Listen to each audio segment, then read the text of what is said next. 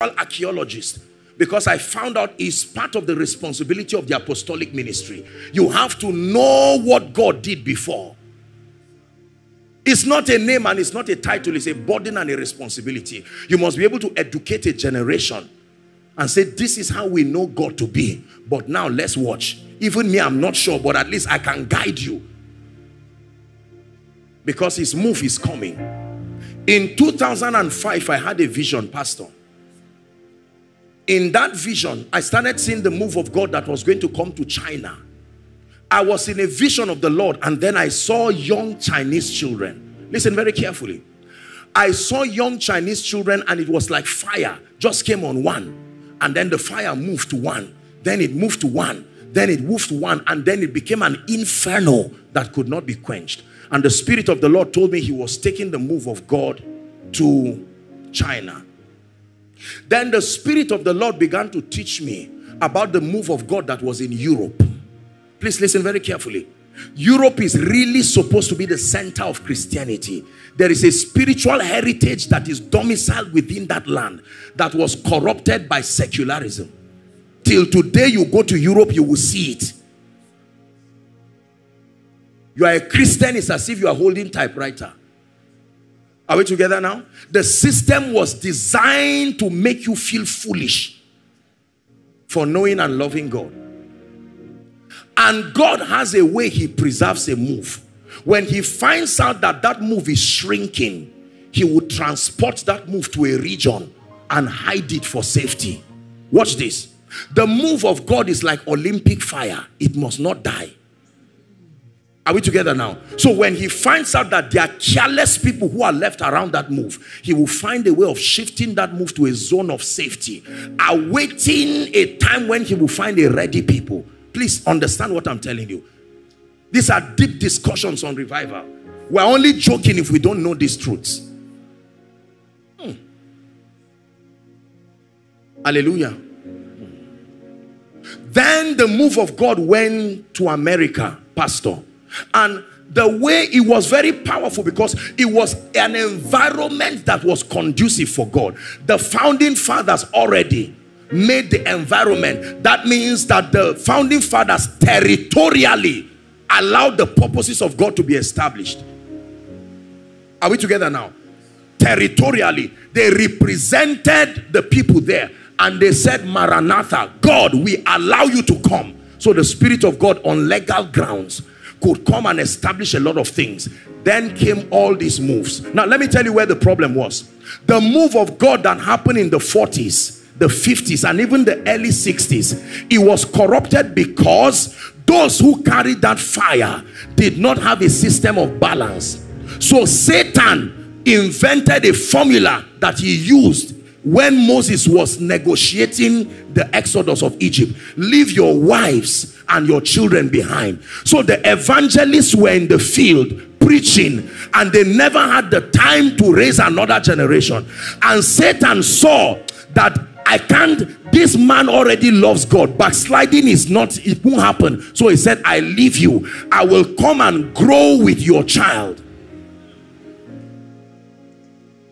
John G. Lake, who was an evangelist in Spokane, and then he was also in South Africa for many years. When John G. Lake's wife was about to die, he was in the field and his daughter made a comment, sir. He said, if daddy were here, mommy would not die. The idea they had about kingdom advance was the fact that even if my family dies, let it die. I want to show you the sacrifice that brought us to where we are today. They are not bad people. They were limited by the light that was available then. Praise the Lord. They asked Billy Graham's wife. They said, the way this man would not be with you, sometimes he could be with his wife 7 times in a year. How many times? Ladies, attention, 7 times in a year. Mark that man, score him over 100. So they asked her, how did you endure? Listen, how did you survive? She said there were times she felt like dying, but she would not divorce him. That was a price. Now watch this.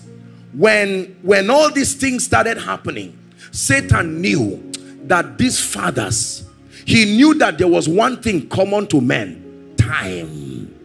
The limitation of time. One day these guys will die and they will join the cloud of witnesses. So he said, instead of us trying to convince them to backslide, that's too much energy. Let's go back to their children and grow with them. And they began to manipulate a philosophy and an ideology, a value system that made it unattractive to be a serious Christian. Those children of yesterday are those who sit in government today.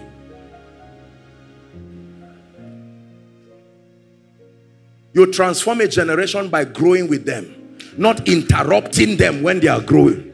Listen, as anointed as God has helped me to be, if I go to redemption camp right now and I meet all our fathers and our mothers, even if I remove a head and put it back, they will be impressed and say, wow, you are very anointed. I'm on my way to go and listen to Papa Deboye, please. I will talk to you later on.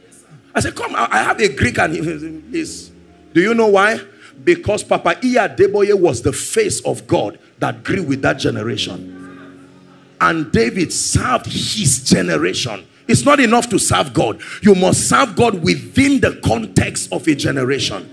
You must know the age range your grace was allocated to. Otherwise, you are in for a big shock. Any man of God who cannot define the age range of your impact, you have lost a generation already. And you must pay the laborious price of growing with that generation. You will not show up when they are on the throne and say, I'm a man of God. You have no place in their life. Your impact must be enshrined as you grow with them. So I tell you the mistake most of us are making right now. Let's just correct it. You are ashamed of being a minister over young people because they are financially incapable. And you want to gather people who are 60 years plus, who will be dying in the next 10 to 20 years. While the generation is searching for the face. I told you God uses men to personify moves. What is your face representing to a generation?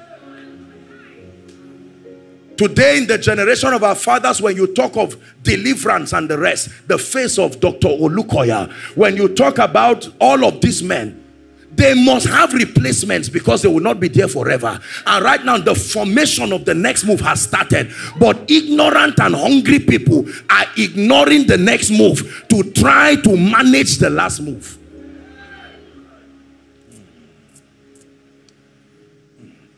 Please sit down.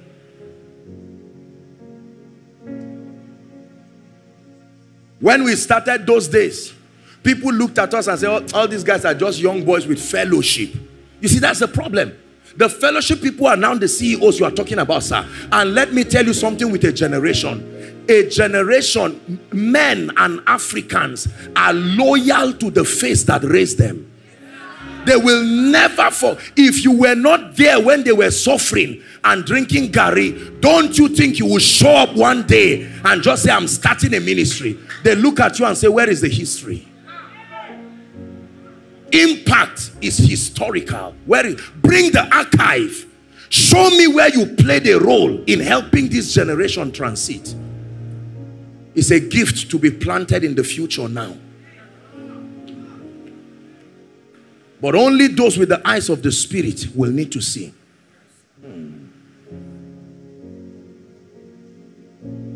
I love my parents. They listen to my messages. I'm very sure they just listen for the purpose of loyalty and solidarity to a spiritual son. I mean, how many mysteries am I going to teach my father now? Where is he going to start from? Mystery of what? Is it a dance? What is he going to start from? The dance that will later cause him to collapse and bring more trouble for me. Is it not better that he just stays the way he is? Let me keep taking care of him as he counts his days with honor. Now, let me teach you something. Look up, please. Look up. I'm saying many things tonight, but I'll soon start showing us the precept. But I want to show you something. Listen. Do you know that a man who answers the call of God at age 50 or 60, God is going to route a system of jumping many things in his training and remedy them So when that man is teaching and mentoring younger people, he will ignore certain things. It was ignored in his life as an advantage to help his age. But a young man should not jump what he's jumping.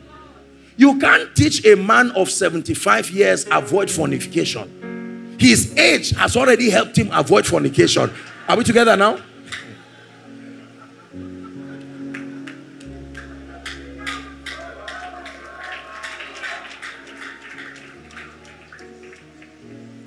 Or thou shalt not steal. I mean, where is the energy when it takes him a long time to even hold the mic and start talking? It takes energy to do all these things. And now that guy does not have that strength again. But when a young gentleman watches that man and also decides to jump like that, then he's going to have a very serious problem. It is true that a revival is coming. One more vision and then we'll teach. The Lord opened my eyes a few years ago, and the Lord began to show me the move of God that would come in Nigeria and in Africa. And then, because the move of God will always assume the formation of king, priest, and prophet, it's an order and an ordinance. They are the threefold cord that cannot be easily broken. There must be within a territory a king, a priest, a prophet. And this time around, the king, priest, prophet formation is not individuals but territories. Please follow me.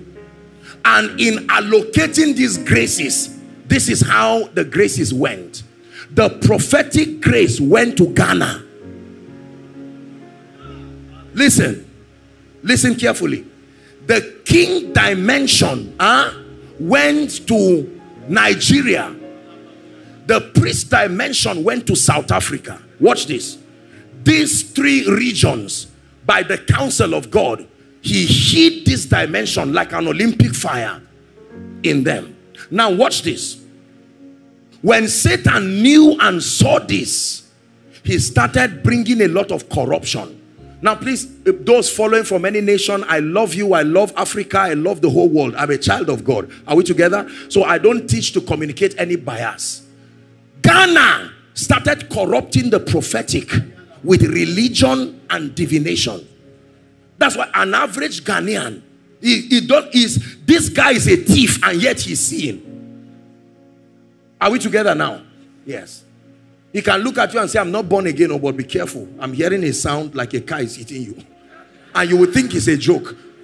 Until you see a tricycle that almost wants to capsize you, and you remember and say, who is that guy? He's not a prophet. He's not even aware. It's a heritage that is territorial. Like mineral resources planted in a region, there are spiritual resources too. When you are domiciled within that region, you can tap into that advantage. I will soon show you the one God put in this country. Because there are. Are we together now? So there was a corruption. South Africa, because of what happened with Mandela and the over-liberalization, you see, priesthood requires discipline. Are we together now? The emblem, the signature of a priest is the discipline of compliance to the terms of priesthood. So the liberalization of everything brought them to a point of laziness, respectfully speaking, both spiritual and physical. You still see it today. I was in South Africa and I was rushing to go and enter a mall, and a car was coming. And in Nigeria, cars don't stop for you. I stopped for the car, and the man was holding me and said, pass. And then I stood and he refused to move. And then he said, pass. I moved. I said, wow. Nigeria, my fatherland. Oh no. There's no time for that kind of thing. Now watch this. The danger there is that when people begin to go down in their prayer life, everything eventually reflects their prayer life by going down too. Are we together now? And then corruption, sangomas began to arise, right? With all kinds of replacements. And then the Spirit of the Lord. Now I'm sharing these things as experiences. Are we together? I'm not making doctrines out of them, but these are experiences that I'm sharing with you. And I believe that the Spirit of God will bear witness with your spirit. One thing happened, sir. Watch this. It happened just at the time Boko Haram was about to start. That's why I tell you to listen. What I'm teaching is prophetic. Because of the corruption that was happening in this move. Remember that Africa is God's firstborn. Every continent, major continent, in the similitude of the sons of Noah, has been given an opportunity to host God. And Africa is that rejected stone that must be given a chance. And unfortunately, prophecy is upon Africa as that continent that will lift up the banner of righteousness. Africa is the rejected stone that will host Christ. Are we together? And in Africa, by the privilege of God's grace, Nigeria is that firstborn. Listen carefully. What we are sharing tonight is very prophetic, and I want you to listen. Because of this corruption, sir, the Spirit of God decided to capture both the king, priest, prophet, bring all of them to Nigeria and hide them. I can tell you with all authority, standing in the office of an apostle, that these graces are hiding in this country. Now watch this. But those who carry these graces are not yet on TV. You don't know them. They don't even know they are the ones carrying it. It was disguised as to not corrupt their training. Please watch this. Because God stores his possibilities in men. You will soon know that some of those men are the ones looking at me now. Please listen very carefully.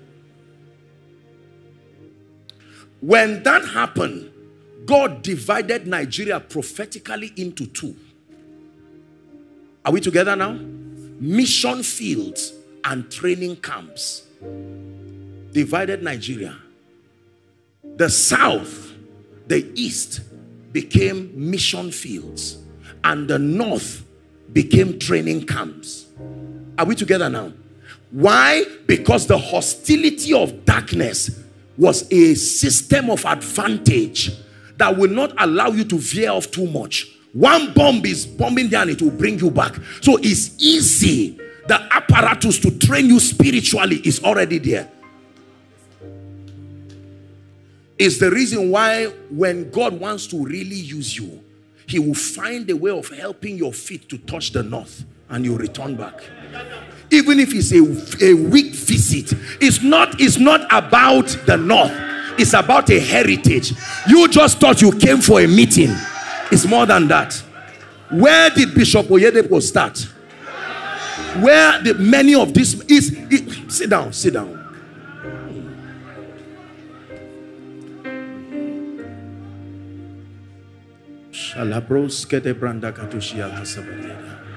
Now watch this.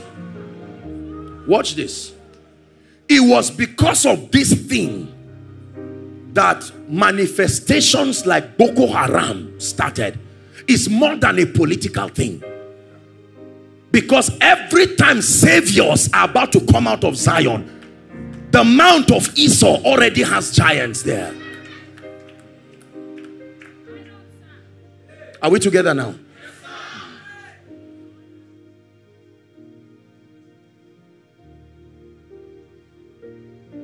So God is hiding these graces and these mantles in men.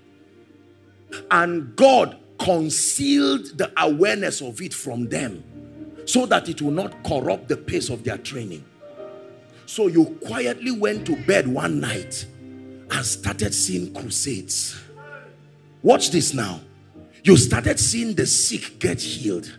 And you just got up and said, like Mary, what manner of vision is this? And you kept it to yourself. Are we together now? Yes. And you applied and applied and applied for NYSC in Lagos. Your uncle assured you, he said, no, don't worry. Lo and behold, when your NYSC came out, they sent you to Sokoto. And you went to God and said, Lord, what is this? And he didn't answer you. That your feet will touch and receive something. Because there are 5 elements by which the supernatural is communicated. 5 elements. Number 1 is fire. Number 2 is water. Number 3 is the earth. Number 4 is wind. Are we together now? And number 5 is light. Every manifestation of the supernatural must subscribe to these elements to find expression in our world.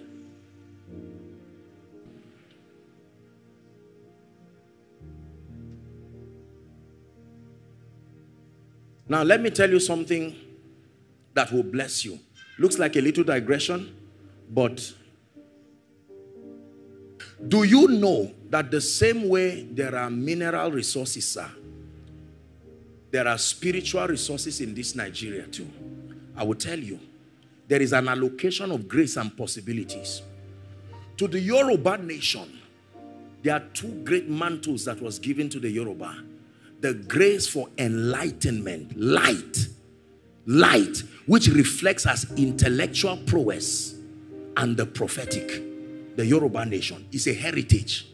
You don't have to be born again. It's a heritage. So the average Yoruba person is extremely intelligent. You may not even know where this came from. And the average Yoruba person will easily step into the prophetic. You look at our fathers, the Apostolic Church, CAC, all of these men. Are we together now? Almost every Yoruba man of God with 50 years and above has a prophetic inclination. They may not call names, but they create possibilities. It's a heritage. The East connecting to the South. Are we together now? That grace, the spirit of Bezalel, the creativity of God and favor, these 2 graces were given to them. It's a heritage. An Igbo man can go to Iraq and head a company. It's not because he likes money. There is a grace. The North was given the seat of governance. It's a grace. That's why our people study these things. That's why they believe it is their right to rule forever. They are not talking out of nonsense. There are spiritual archives, and divination shows there is proof. The average Muslim, talk with him, he's not thinking business. He's thinking governance, politics, history. They don't even know what moves them to have that interest. If God wants to announce you in Nigeria, your feet must touch Lagos. If your feet does not touch Abeokuta and Lagos, you will never go global from Nigeria. It's a mystery. So no matter where you are, when your season of appearance comes, God will orchestrate an event that must cause your feet to touch this place. Go and find out your secular musicians. Go and find out all these people. Trace their lifting. Because Abeokuta is the mother of Lagos. Lagos is a child that was born by a woman called Abeokuta. It's a spiritual heritage.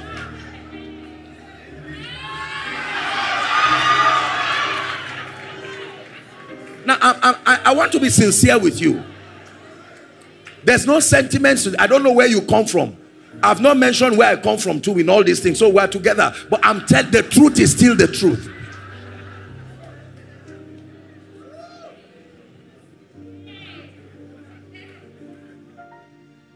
So you can see why it was easy for me to step into an apostolic office. Much more than a call, there was a territorial advantage that already inclined you to governance.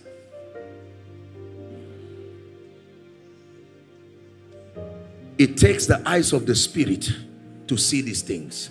Revelation is not something you look for. You are initiated into it. Like occult is a body of truth. You are called to be a partaker, a fellowship with a mystery.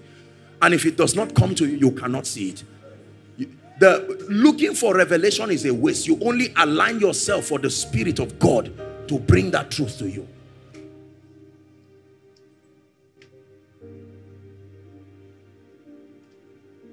This is where we are in prophecy. The move of God is starting in a very strange way. And let me tell you, the character of that move is that it will no longer be a move that is just mainstream evangelism. Like walking on the street and just handing someone a placard and say, what is your name? No, no, no, it will not happen that way.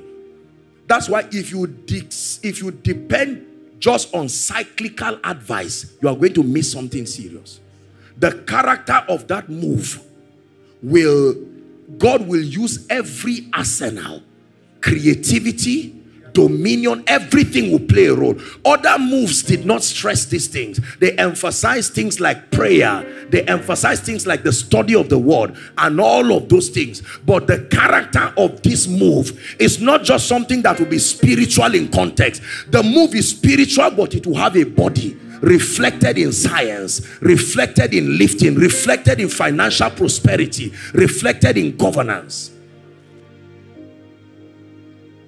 Our assignment tonight as a people in prophecy is to know how to host and preserve.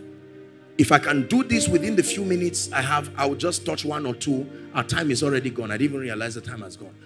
One or two, and then we'll continue tomorrow. Are we together?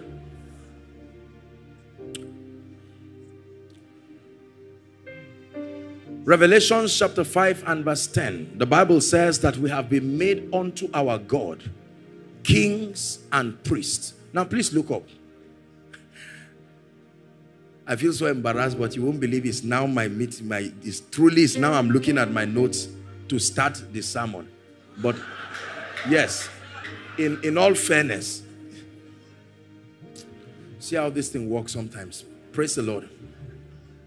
No problem. Wherever we are. Now, there are many systems of identifying believers in the Bible.